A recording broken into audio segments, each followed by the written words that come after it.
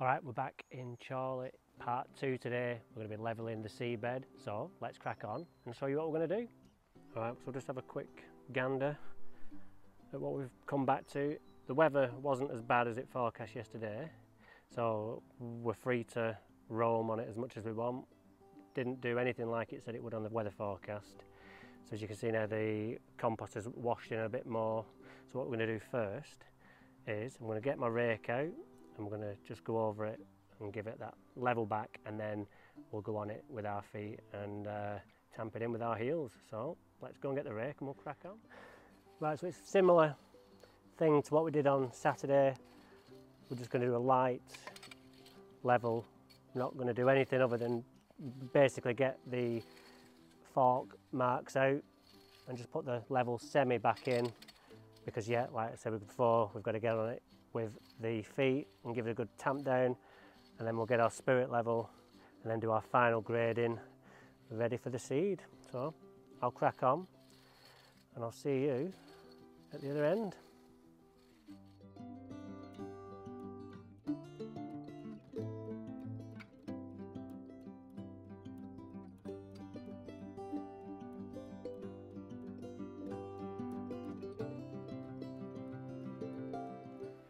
Right, so that's all coming together nicely raked out. So what I'm going to do now is get on with my heels and do the old penguin walk, and then we'll be in a position then to get our spirit level out and do our final level ready for our seeding. So once again, time to crack on.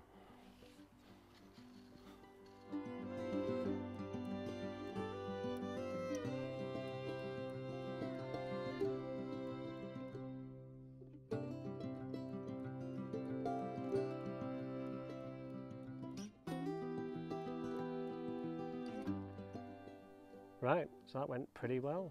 You can see it's all coming together now, looking nice and flat to the naked eye, but to the professional eye it's still pretty wonky, but we're not finished yet. So we're going to get our spirit level out and give it a screed now, and then that will be our final level for our seed. So let's just have a chat in a sec about why I'm going to use a spirit level. Alright, so I'm just about to start levelling off. Why don't I use the rake and why do I use this?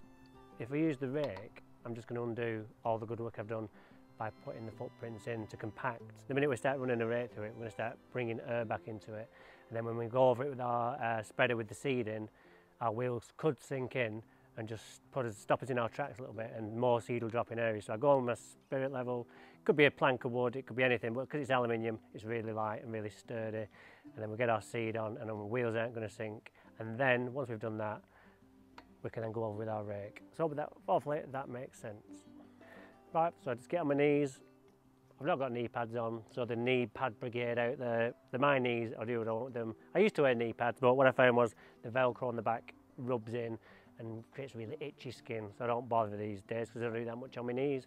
So I just get my spirit level, and then I can start on the edges and then just start creating our final level.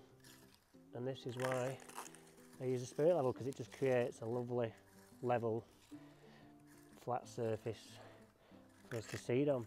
Yeah, you might have a bit of excess, but what we'll do is we'll use this to fill in the areas of footprint. So I'll crack on and I'll see you when I've finished. It'll probably be a minute for you, but it will probably be an hour for me.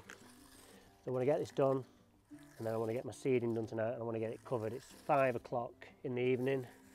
I've got about 3 hours daylight left, so I'll crack on and then we'll try and get it all done.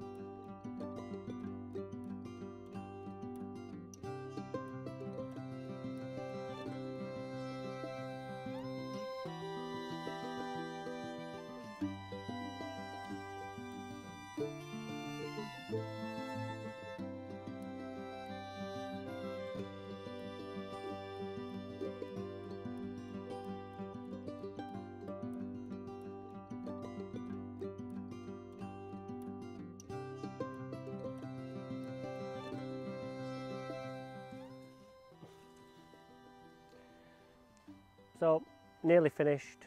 I'm really pleased with how this is looking. Now I forgot to tell you, this process would be the exact same if I was to turf or seed. It doesn't make any difference. I would still do this same standard of levelling and stuff, but you could just go straight on with this with the turf. So I'll get this finished off. I'll just do a quick scan for you over and you can see the final finish, and then in part 3 we'll be doing the seeding. So take care and we'll see you then.